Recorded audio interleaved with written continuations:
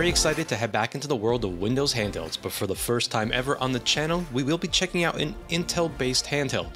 Now with AMD's strong showing last year with its Ryzen 7840U and Z1 Extreme processors going into what seemed like dozens of Windows-based handhelds, it's very apparent that Intel is gearing up for a big year, and Blue Team is hoping to gain some traction and take back a piece of the pie. OneXPlayer returns to the channel with their upcoming X1, which is more than handheld and will be one of the first with Intel's Meteor Lake-based Core Ultra 7 155H processor and ARC-based integrated graphics.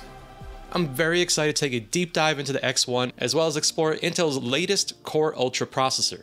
Please join me, Rob the Retro Tech Dad, and let's find out together if this Meteor has the impact Intel needs to succeed.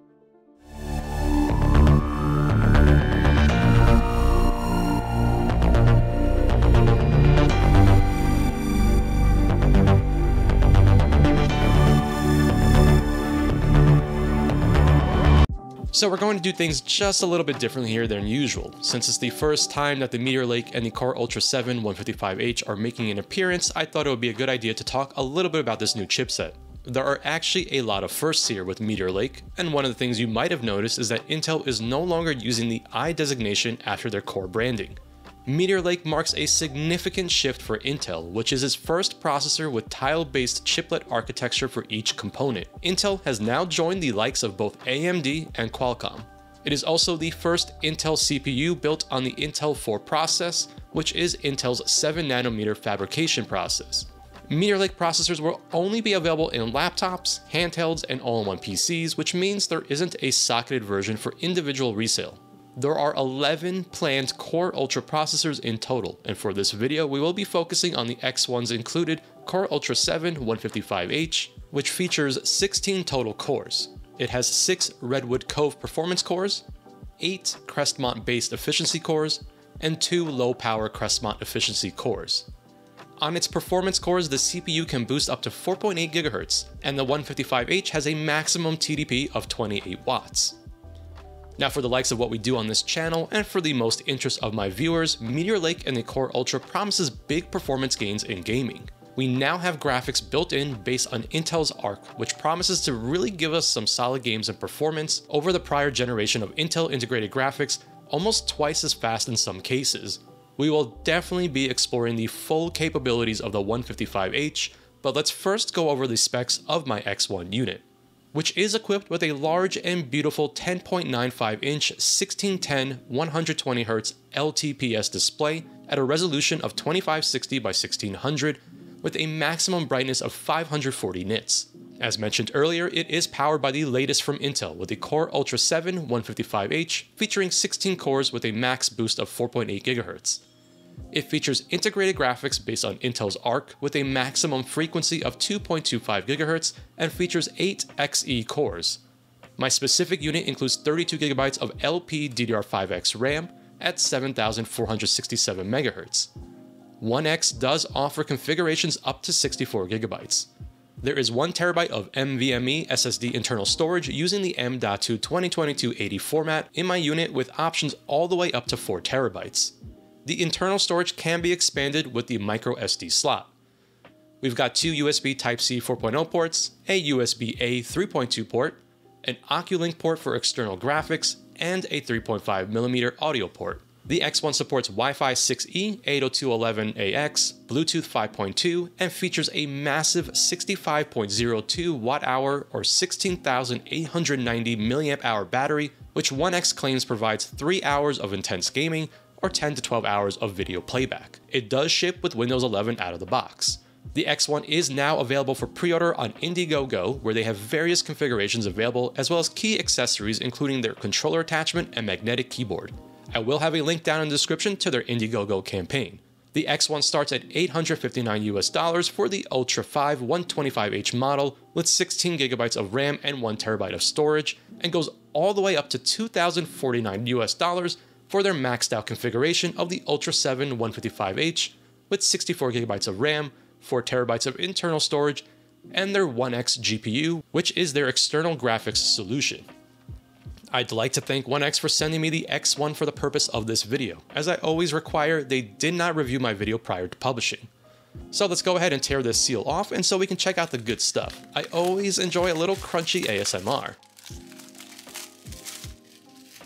Unsurprisingly, this is a pretty hefty package. Now this box only contains the tablet since I do have a separate one for the keyboard, which is peeking on screen at the top left. I really like the subtle details on the packaging itself. It definitely feels like a premium product is waiting for us, and no doubt a tech one at that. Going around, we have the two-tone with the black and orange accents. The One X brand in general has favored this color scheme. And we do have more One X and X1 branding around the box, clearly letting us know what awaits us. Let's take a look at the back of the box, which gives us an idea of the configuration that was sent over to me by One X. We do have that Intel Core Ultra 7 155H with 32GB of RAM and 1TB of internal storage. Alright, let's flip it back over and get the top cover off so we can dive inside. So it looks like we have the tablet portion wrapped in its protective plastic sleeve. We will put this aside for a moment so we can quickly check out the rest of the contents. A lot of the design elements from outside of the packaging are present here on the inside. It's definitely an attractive looking box. There's a smaller box inserted in here, so I will go ahead and get this out of here and then we can check out what awaits us. Okay, so it looks like we have two different but key items inside of here. The first being the USB Type-C to Type-C cable, which is actually a nicely braided cable and definitely feels nicer than your usual cable.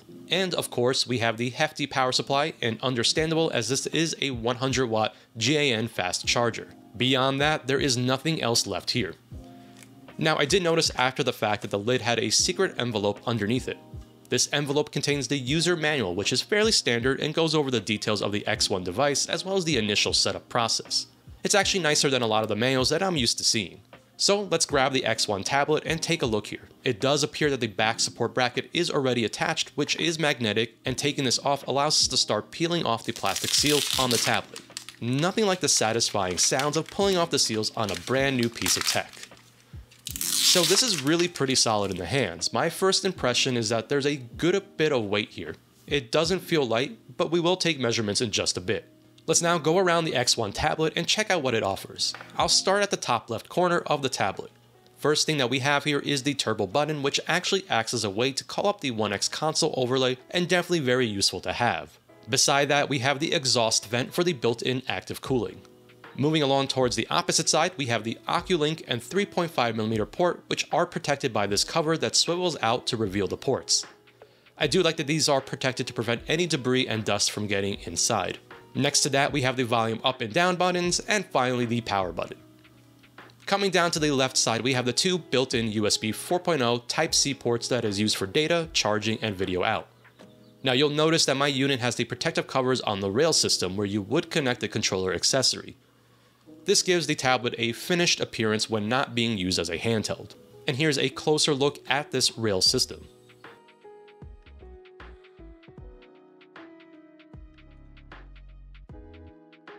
Below that, we have one of these stereo speakers, which are Harman Sound certified. On the bottom of the tablet, we have a look at the pogo pin system that the magnetic keyboard utilizes to make a connection with the X1 tablet. This is a fairly common system used by many other manufacturers. Moving to the right side, we have the other stereo speaker, the right side rail for the right controller attachment, the micro SD slot for expandable storage, and finally the full-size USB-A 3.2 port, which is a nice inclusion here. Now at the front, in the very slim bezel area, we have front-facing camera and the inclusion of Windows Hello, which is a very nice feature to have to make logging into your computer nice and easy. It's now time to turn on the X1 for the first time and check out what's in store here. As I mentioned, the X1 does ship with Windows 11 out of the box. This is a pretty standard and clean install of Windows 11 with the usual software from Microsoft pre-installed and only the OneXConsole as additional software installed by One X. The OneXConsole is definitely the key piece of software for this device as it allows us to make many on-the-fly changes. By pressing the turbo button on the tablet, the OneXConsole overlay appears on screen. From here, we can adjust the TDP. Interestingly, the overlay goes up to 35 watts, but the 155H only supports a max of 28 watts. Below the TDP adjustment, we have the fan settings, and you can switch between automatic or two additional presets. We have the ability to adjust the vibration settings here as well. Beyond that, we have the ability to change desktop resolution, which is a very nice and useful feature. then making changes to the RGB effects, the performance overlay, which will require the installation of HWinfo and RTSS, which will then be a one-click to start up performance overlays. Moving along, we have the toggle to enable the turbo for the CPU. We have settings for the brightness, volume, a memory reduction which frees up RAM from the system, and the gear icon at the bottom right brings up additional settings. Finally, at the bottom left, we have the controller icon, which takes us into the OneX launcher, and here you can add your games as a one-stop shop. I can tell that this is not quite finished, as parts of it have not even been translated yet.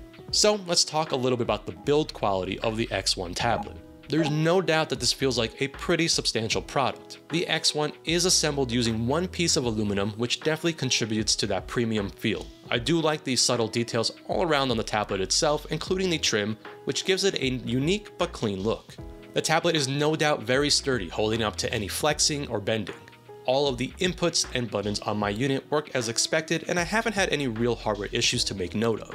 The display is obviously a big selling point, which comes in at 10.95 inches and uses an LTPS panel with a resolution of 2560 by 1600 that really does have a very nice and sharp image. The larger panel definitely benefits from this higher resolution, as you can make out details a lot easier than compared to a smaller handheld.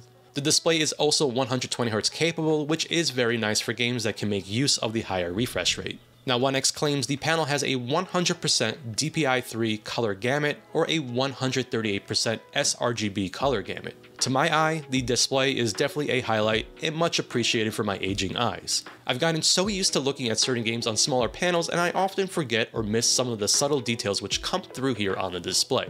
The viewing angles here are top-notch, with no distortion from side to side or top to bottom, and the brightness here scales from a solid minimum level that's acceptable for nighttime viewing and then gets very bright up to 540 nits. The audio on the X1 is equally impressive. The X1 boasts stereo speakers, but these really pack a punch, and I couldn't believe how loud they could get.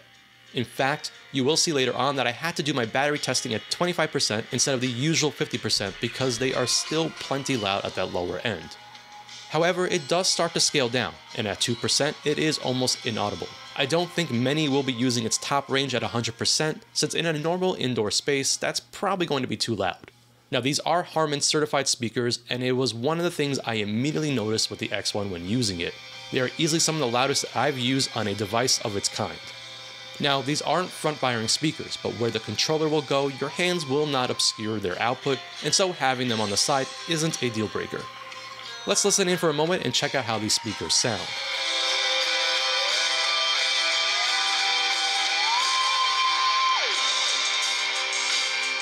Now, since I don't have controllers to comment on, I will focus on the next standout feature of the X1, which is its ability to have a magnetic keyboard attached to the unit. Given that we have an almost 11-inch display on hand here, we are now in a realistic territory of being able to use this device for productivity, and naturally having some type of keyboard and mouse input would be essential for that. This is very much where the X1 gets part of its 3-in-1 capabilities.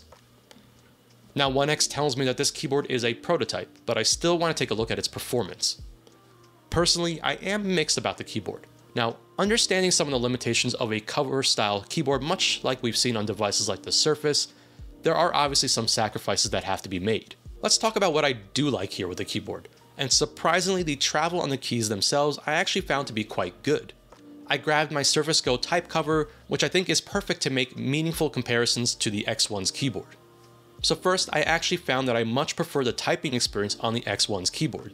The keys themselves are also larger and therefore a bit easier to type on. The entirety of the keyboard is backlit as well, with 2 different brightness options as well as the ability to turn it off. Now, an area I didn't like as much was the trackpad being used here. It's definitely on the smaller side, but I just found that its performance in terms of tracking to be a bit frustrating at times. I also didn't care for the way the trackpad clicks in, and compared to the Surface one here, it's very obvious that it's just lacking in comparison. The overall fit and finish isn't as nice as the one from the Surface. I noticed that the keyboard doesn't lay entirely flat on my desk, and it actually bows up at the sides. This makes typing a bit interesting, since as you type, you can see the movement in the keyboard itself. Whereas that's not an issue on something like the Surface keyboard. The material is another major thing I found interesting, since I noticed the keyboard on the X1 was sliding all over the place, but on the Surface keyboard there wasn't any movement at all thanks to its Alcantara finish. The magnetic connection is very solid and works very well with the keyboard being immediately recognized in Windows. The connection is strong enough that I can actually lift the X1 by the keyboard and the tablet portion won't fall off. So on a Surface device, the keyboard not only makes a magnetic connection where the pogo pins are, but it can actually attach itself to the front of the bezel area. This is nice since you get that angle on the keyboard. And it's something that for me was very obviously missing on the X1 keyboard, and probably part of the reason why I was able to immediately notice that the keyboard doesn't lay entirely flat.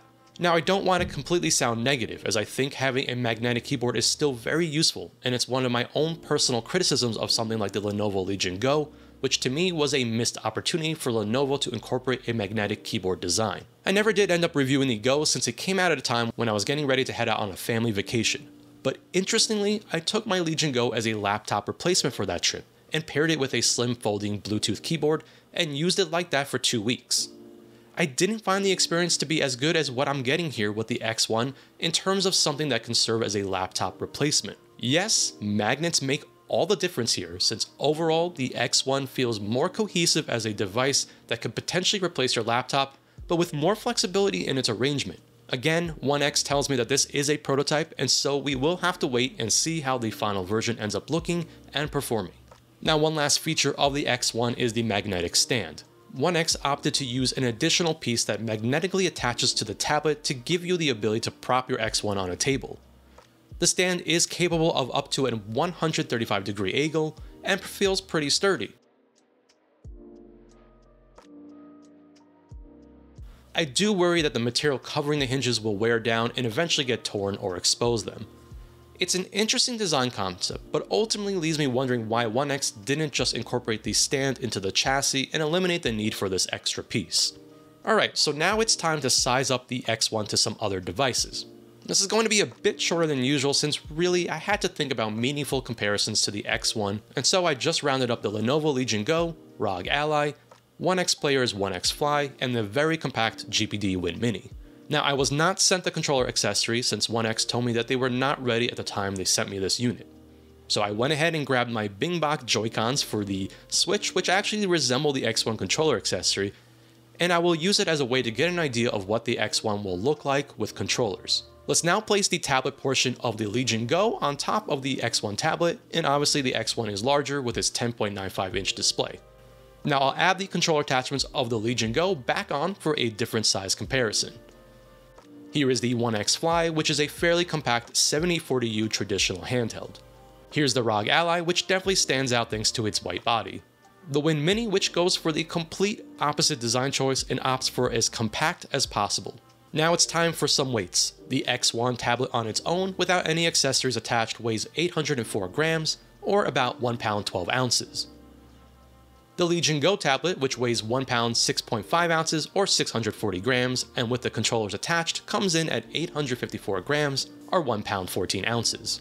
Here's the ROG Ally at 1 pound 5.5 ounces or 612 grams, and the Win Mini at 530 grams or about 1 pound 3 ounces. Finally, the entire package of the X1 with the magnetic back cover and magnetic keyboard attached, which comes in at 1,228 grams, which is a little over 2.5 pounds. We're now ready to really take a deep dive into benchmarking the performance of the Core Ultra 7 155H and really get a feel for this new chipset and how it performs across various scenarios. I spent a lot of time in this section, really going through and testing games and just getting comfortable since this is new tech for me and most likely for many watching this video. For all of the benchmarking, I made sure to update to the latest available drivers for the Intel graphics. Oddly enough, the ARC software found no updates even when I had the beta toggle on.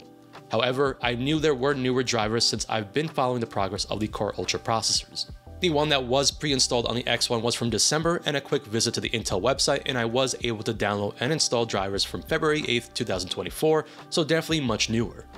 These new drivers were used to conduct all the benchmarking seen in this video. So let's just get right into it with Geekbench 6 first, which is a CPU-focused benchmark. I'll start out with the best numbers I could get on my unit running the X1 at 28 watts. With this TDP setting, the X1 scored 10,184 for its multi-core score, and 2,305 for its single-core score. Now let's change it up a bit, and for this I set the X1 to 25 watts to keep it in line with the 25 watt turbo mode on the Asus ROG Ally so that we can make fair comparisons. I also have the Win Mini here with the AMD Ryzen 7 7840U as an additional comparison point. Now the numbers here are very similar. You might notice that the multi-core score is lower on the Z1 Extreme with the ROG Ally, but I do know that ASUS is constantly adjusting things with updates, and I've seen scores for the Z1 Extreme much more in line with the 7840U. It's pretty incredible how close these three are in synthetic benchmarks. Let's now switch over to 3D Mark, a GPU-focused benchmark with a time spy benchmark. With the X1 set to 28 watts again, these were the best numbers I could get for the 155H in time spy, which had an overall time spy score of 3,691, a graphics score of 3,373, and a CPU score of 7,939. Now like before, let's compare numbers to the Z1 Extreme and 7040U. The GPU scores for all three devices were very similar, with the advantage going to the 155H. The GPU is a marked improvement over prior generations of Intel integrated graphics. The CPU score was the lowest with the 155H, but it does pull ahead slightly with its overall time spy score. Now it's important to understand that these are strictly synthetic numbers and real-world performance can differ quite a bit. So I wanted to go one step further and take a look at numbers using the built-in benchmark modes for a few games. I think this helps give us another way to test the 155H and explore its capabilities further. Let's first start with the oldest game benchmark test using Shadow of the Tomb Raider. I've set all devices to use 15 watts, and in-game we're using the DirectX 12 mode with lowest settings and at a 720p resolution. You can probably see that the ARC-based integrated graphics in the 155H are falling behind here against its AMD competitors. The same can be said for our next test using Forza Horizon 5. I conducted the test using the same 15 watt TDP across all devices. I first tested using the very low preset at 720p resolution, and the numbers here again really favor the AMD APUs with advantages as much as double in some of the scoring. Yet again, the same story when increasing resolution up to 1080p. I was curious to see if the 155H could pick up the slack at higher resolutions, but the narrative remains the same with the 155H falling behind its competitors. Finally, for one last in-game benchmark, I used Cyberpunk 2077, and this time around I turned the TDP up to 18 watts for all devices. I really didn't want to go beyond the 15 to 18 watt range for higher end gaming, as I am trying to be considerate that this is a mobile device first and therefore lower TDPs are always the goal when on battery. In the Cyberpunk benchmark at 720p using low settings, the 155H is unable to close the gap and falls behind the Z1 Extreme and 7040U. Now turning the resolution up to 1080p, and the 155H again falls behind, but slightly closes it on the gap between the Z1 Extreme and 155H. One last benchmark. In this chart, I tracked the average frame rate in the Cyberpunk in-game benchmark starting at 10 watts up through 25 watts. It's mostly what one would expect. As we turn the power up, we get better performance, and this is true for all three comparison points. Interestingly, there's a pretty noticeable and sizable jump from around 14 watts up to 17 watts with the 155H. In my experience, it does seem that we are generally getting the best performance at that 15 to 18 watt range when considering battery life. The gains aren't all that impressive once we start to move past 17 watts, and so it's not worth it when considering said battery life. This also does show that the 155H at every point is unable to gain ground on the others. It will be interesting to see if Intel can improve on things here with updated drivers. It's clear that based on the Geekbench and 3D Mark tests that there is some performance being left on the table, and in-game benchmarking, as well as benchmarking in general, may not be indicative of performance we can expect to see in-game. And speaking of in-game, it's now the perfect time to actually check out some PC games and see how we do fare in-game. For this, I have a pretty wide spread of choices here, and I think results here are actually better than expected.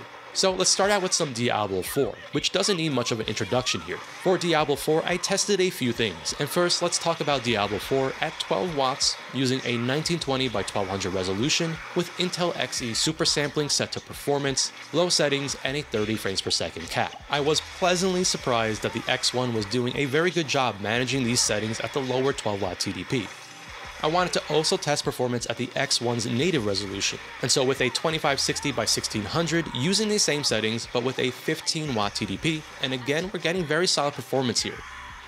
Diablo 4 is clearly a game that has some solid scaling options, and given that we are at the 12 to 15 watt range here, we definitely have plenty of headroom to increase settings as desired. For our next game we have Hogwarts Legacy, which like Diablo 4 is another game that was released last year. This is seriously an awesome game and one that Harry Potter fans should definitely check out.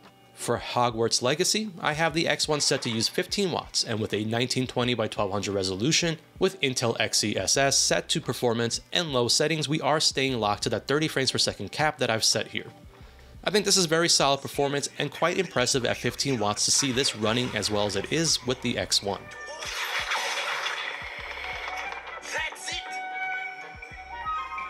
Spider-Man Miles Morales is always a PC game that I love to check out, and it will be one of 2 Sony ports that we will be checking out in this video. Miles Morales is easily one of my favorites, and I actually love starting this one up because it's got such an awesome intro segment. For Miles Morales, we are set to a resolution of 1280 by 800 using AMD's FSR, which is set to performance and very low settings.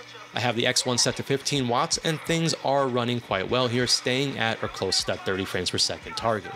And here is God of War, which is the other Sony port to PC that I will be showing off here. God of War marks quite the change for the series, introducing a lot of new elements. It's a fantastic game that comes highly recommended for me. For God of War, I wanted to test the native resolution of 2560 by 1600, and using AMD's FSR set to ultra performance with the X1 set to 18 watts, we are staying close or locked to that 30 frames per second target. Again, I'm trying not to go beyond that 18 watt setting when demonstrating gameplay, but this does give us a good idea of where we can go, and definitely expect better performance when maxing out at 28 watts. Forspoken is another game being featured for this PC game showcase that was released last year and suffered from performance issues on PC at the time of its launch. It's had a number of patches that have helped improve some of the performance, but it has always been a pretty difficult game to run. For this game, I have the X1 set to use 18 watts and a resolution of 1920 by 1200 with a 30 frames per second cap, using low settings, and I'm actually pleasantly surprised by how well things are going here. It's mostly staying close to that 30 frames per second target. Finally, for the last PC game I wanted to demonstrate. Alan Wake 2 is the long-awaited sequel to the original Alan Wake and is a new release coming out back in October of last year. Now, I wanted to showcase this game because it does have some pretty bad issues with the ARC-based integrated graphics. There are all sorts of graphical issues which you can actually see here around the police car and on the character's eyes. When you try to disable global reflections, the colors also appear to be inverted. I've actually looked up these issues, and they are known issues with ARC graphics that Intel states they are addressing, but it looks like this was documented back in January. Another concerning thing here that I've noticed is when adjusting TDP, it seems to have no impact on performance. In other words, I could be set to 18 watts or 28 watts, and the game cannot go beyond that 20s range we are seeing in the frame rate. This is definitely a good example of a AAA game that is having issues with the current state of Intel drivers, and something that is worth keeping an eye on. There's no doubt that the 155H has the power to run this a lot better, and I do hope we see further improvements from Intel. So I've really been enjoying testing how games can potentially run on the opposite end of the spectrum. And something that I think is very important for any device that runs off batteries is to really look at what we can get away with at the lower TDPs. This is something that I've been incorporating in my x86 reviews, as while I definitely enjoy pushing the limits of what's possible, I also like pushing the limits of what's possible using as little power as possible. I'll start this out with a fantastic game that's been running in the background. Sea of Stars is usually one of my go-to tests for very low TDP gaming. I have the X1 set to use the minimum available in the OneXConsole, which is 6 watts, and at this setting, Sea of Stars is running at 1920 by 1200 with an unlocked frame rate, and it's doing very well here with just 6 watts. We are really sipping on battery here. Another game that I really enjoy using as a test for lower TDP is Supergiant Games' fantastic Hades.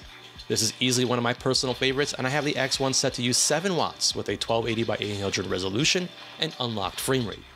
I do think the X1 is doing an excellent job handling everything that Hades is throwing at it.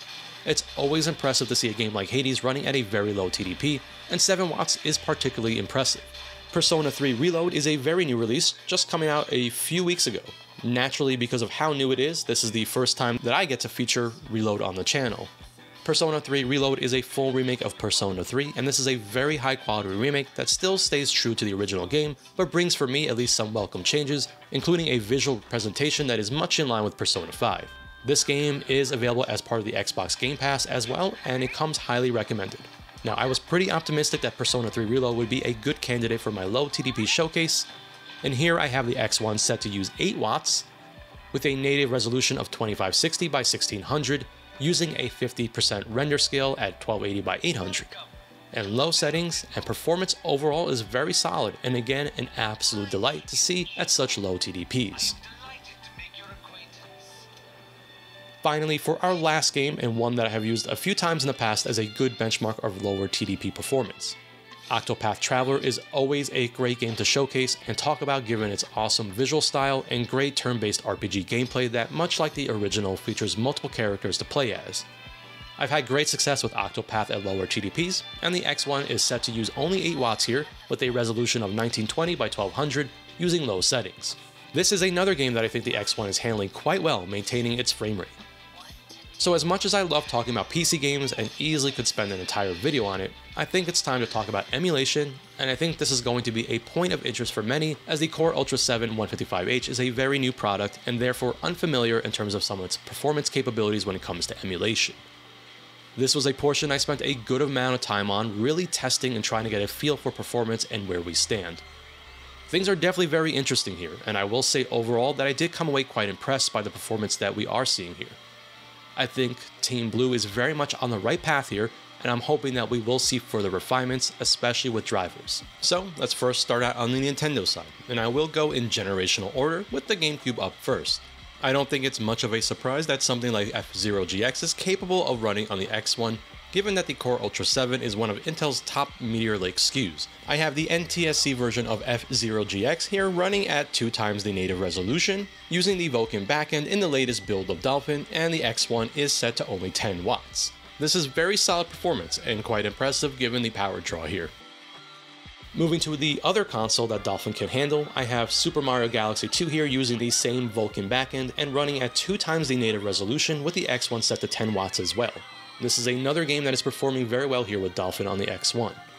I'm definitely paying attention to the power draw here as I really like seeing these higher end chips handle GameCube and Wii on the lower end of the power scale. Now keep in mind that dropping the upscaling will result in a slightly lower power draw, which I will demonstrate with PS2 emulation in just a bit. Let's now move to the Wii's successor with the Wii U and using the Cemu emulator. I was very impressed here with performance. Cemu is an emulator that does quite a bit of shader compilation, so subsequent playthroughs are always smoother.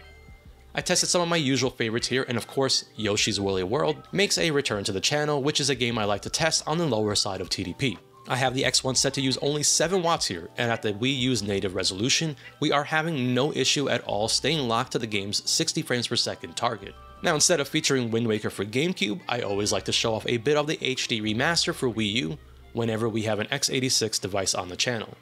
I like the presentation of both versions, and I do think the Wii U version is well worth checking out, as the gorgeous visuals are a definite treat here. Wind Waker HD is another game that is just sipping from that Core Ultra with the X1 set to use only 8 watts. The game is using the Wii U's native resolution and has no issue staying at that 30 frames per second target. The nice thing here is that given we are at only 8 watts, we have a lot of room to increase power usage as needed for potentially more demanding areas, or even to start to go beyond the Wii U's native resolution. Now for the last Nintendo console, we of course have to talk about the Switch. The performance of Switch emulation has come a long way, especially on x86 where it has had far more time to mature. For the sake of simplicity, I am running all the games here using Switch's handheld mode. I started out with a game that I know is easier to run, and Advance Wars Reboot Camp is an awesome remake of the first 2 Advance Wars games from the Game Boy Advance with development handled by WayForward. For Advance Wars, I have the X1 set to use 12 watts, and performance overall is pretty solid at this TDP. I felt like 12 watts was a good balance between performance and battery life considerations. The game switches from 30 frames per second when you are in the overhead mode, and then changes to 60 frames per second for the battle cutscenes. Ironically, the battle cutscenes are not at a full 60 frames per second on the Switch, and yes, here on the X1 it is the same case as the Switch. You can turn the TDP up, but I find it's really not worth it, and the game does run great as is with 12 watts. Super Mario Wonder has been a game I've really been enjoying showcasing with Switch emulation and Yuzu. This is a fantastic traditional 2D platforming style Mario game with great new gameplay mechanics and awesome graphics. It is also a game that happens to emulate quite well with Yuzu, and the X1 is yet again set to use only 12 watts, and the game is performing very well here as well. Finally, let's check out one more Mario game, and I feel like we can't showcase Switch emulation without at least showing off some Super Mario Odyssey. Easily one of the best games for the Nintendo Switch, and here we have the X1 set to use only 13 watts. And once most of the shader compilation has taken place, the game is quite smooth running at only 13 watts in the handheld mode.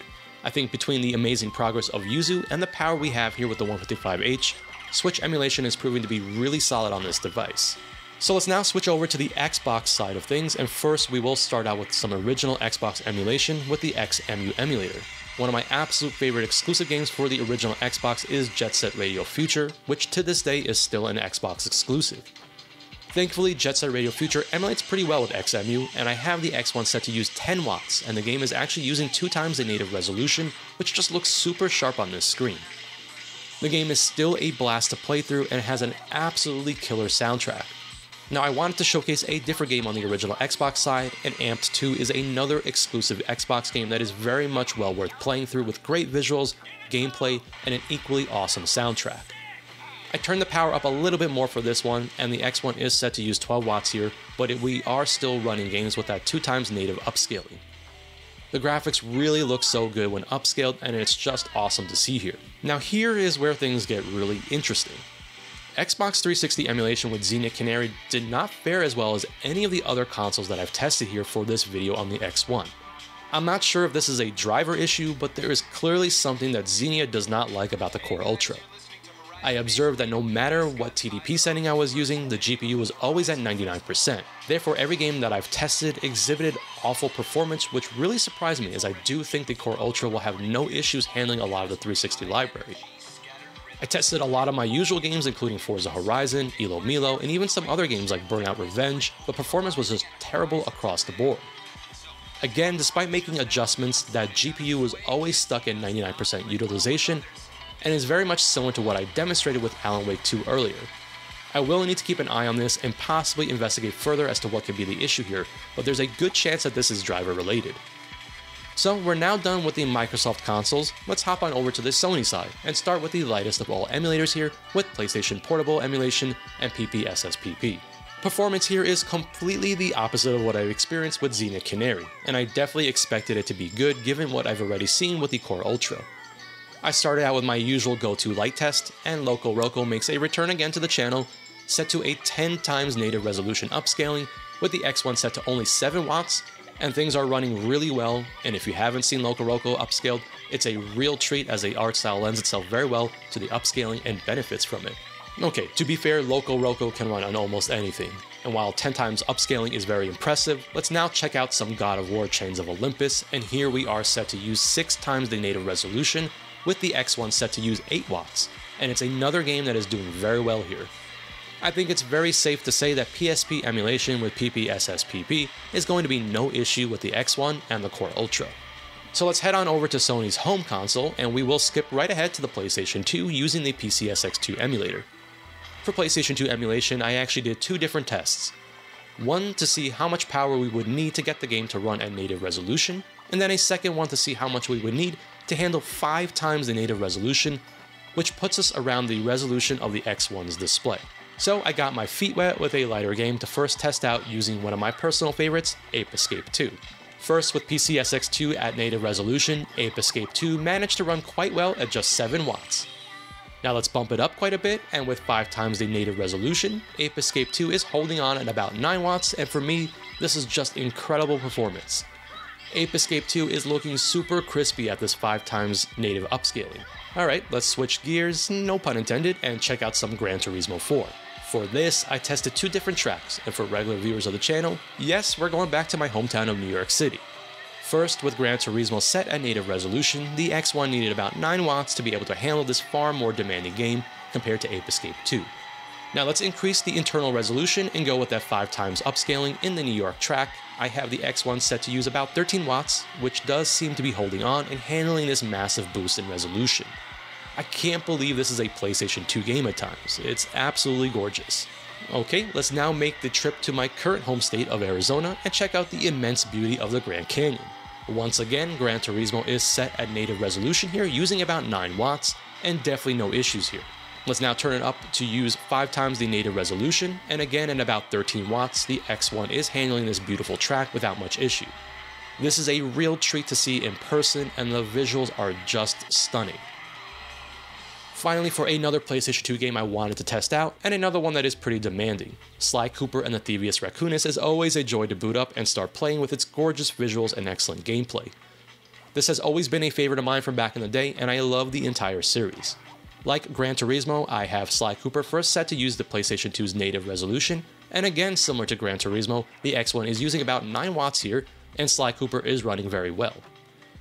So let's go ahead and increase the internal resolution to use 5 times, and this is definitely one game you will want to really enjoy the upscaling as the visuals clean up nicely, letting that cel-shaded style shine. Again, like Gran Turismo, it seems that 5 times upscaling needs about 13 watts from the X1 to be able to run as you see here. It's time to jump now one generation ahead and check out PlayStation 3 emulation with the RPCS3 emulator. PlayStation 3 emulation is always fun to check out and track the progress of. I did a pretty massive video on the RPCS3 emulator with the ROG Ally, and much of the video still serves as an excellent guide to setup and also what's possible with RPCS3. I always like to start this out with a game that typically does well on a range of systems, especially at lower TDPs. Dragon's Crown is definitely not a stranger to the channel, and it's still a PlayStation exclusive, so outside of emulating the PS3 and Vita versions, we still don't have any other way to enjoy the game on PC. Dragon's Crown is very solid with RPCS3, and here on the X1 we are running the game at 10 watts using the native PS3 resolution. Unfortunately, I am still experiencing occasional issues with the audio even at this setting. Now, another game that I absolutely love playing, especially with RPCS3, is Wipeout Fury HD. This one surprised me a bit as it seemed to need more power than I was expecting. So for Wipeout Fury, I had to turn the TDP up to 18 watts to get the type of performance that you are seeing here. The game definitely smoothed out after majority of shader compilation finished, and even then still manages to get drops in frame rate even at 18 watts. Moving on to another awesome game, Skate 3 is a fantastic skateboarding game that to this day is still stuck on Xbox 360 and PS3, so outside of original hardware we really have no other way to enjoy this great game without the use of RPCS3 or Xenia. Skate 3 is another game that seemed to really like the 18 watt TDP setting, and again, once majority of shader compilation completed, the performance smoothed out and gameplay was pretty solid at the 18 watt TDP. And of course, we have to showcase one of the hardest games to run with RPCS3 even to this day. God of War 3 definitely requires a few tweaks to get it running the way that you are seeing here. As I usually do with this game, you're going to want to enable game patches and disable a lot of the special effects that gives a nice speed boost with a game like God of War 3. I was hoping that 18 watts would be the sweet spot for RPCS3 with the X1, but it does seem that God of War cannot maintain the 30 frames per second target that I've set for it, and it's still dropping below the mark.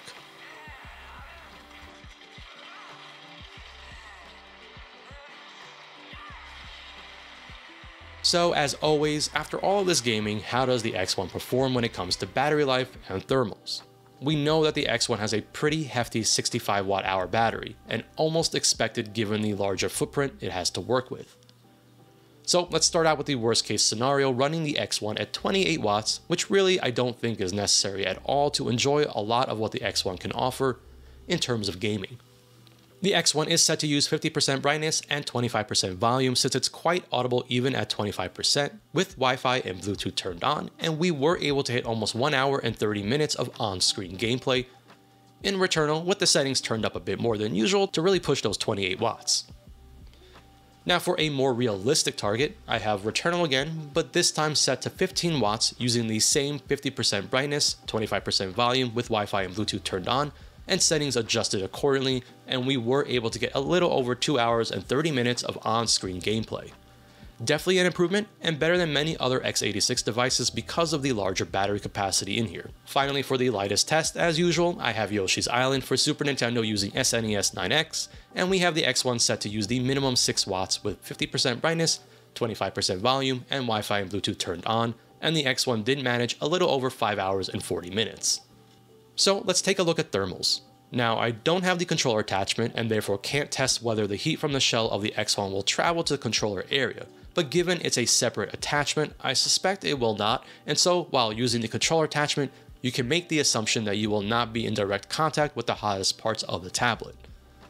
I tested thermals with the X1 after 1 hour of on-screen gameplay using Returnal at 18 watts, which again is my upper limit of what I like to use for gaming when on a battery, using an x86 device. At 18 watts, the X1 is doing a pretty solid job moving heat away from the shell of the X1. At the entirety of the display area, I didn't observe surface temperatures above 40 degrees Celsius, and for the most part it stayed in that mid-30s range. At the top of the unit, around the edges and where the exhaust vent is, it's pretty much the same story with that mid-30s range, and of course at the exhaust vent itself, the highest temperatures that I have recorded, which is 40 degrees Celsius, and expected as the air is moving out from here. Now on the back, I recorded temperatures with both the magnetic cover on and off to give an idea of how much heat is being transferred to the magnetic stand and if it does help a bit when holding the X1 as a tablet. Again, much like the rest of the tablet, temperatures are around that mid-30s range, with the coolest portion naturally being at the intake vent hitting 30 degrees even. With the magnetic cover removed, let's now check the thermals on the tablet directly. It does seem that it's just barely hotter without the cover removed, amounting to no more than 1 to 2 degrees Celsius, and so really the back cover is just staying in that same temperature range. And I will say that holding the tablet with the back cover on didn't feel hot at all, and even when removing the back cover, it wasn't too hot to handle. I think it's pretty impressive overall that with the X1 set to 18 watts, surface temperatures were very consistent and in an acceptable range. And as we start to get to the end of this in-depth look, let's talk a little bit about what One X is trying to achieve here with their 3-in-1 concept. I think that with a larger Windows handheld, we start to consider what its use case can be. Now, I recently covered GPD's Win Mini, which very much goes in the opposite direction of what One X is trying to accomplish here. The Win Mini is very portable, but in reality, given its keyboard and screen size, is not really a device that I'd sit down and write out a Word document. In the middle, we have lots of Windows handhelds that really do quite well with what we would expect traditionally from a handheld gaming device. And then there's the X1. With its massive 10.95-inch screen, it becomes a device that leans more into a realistic option for those looking for something like a laptop or laptop replacement. Given the power on hand here with the X1, not only can you sit down and use this as a laptop, but when you're in the mood, the X1 transforms into a handheld, albeit a large one. However, with its unique form factor, you can always prop it up using its kickstand and bring out a traditional controller, and for someone that might travel a lot, you suddenly have a decent big screen experience and a device with mobility. I applaud what One X is trying to do here with the X1, and as the saying goes, go big or go home, and I do think that the X1 embraces that and runs with it. It's not all perfect obviously, and because I have a prototype keyboard and I'm missing the controller accessory, this is just a very in-depth look at what the X1 could potentially bring to the table. I hope that in the near future I can follow up and share my experiences with the controller and possibly the final version of the keyboard accessory, because they are in many ways what will make the X1 shine against its competition. So is the X1 a concept that appeals to you? Let me know down in the comments what you think. I'll be sending this X1 along to H over at Retro Handhelds, and I definitely recommend checking out his coverage of the X1 for another perspective. I know it won't be long before we return to the world of Windows, but until then, as always, I am the Retro Tech Dad, and thank you so much for watching.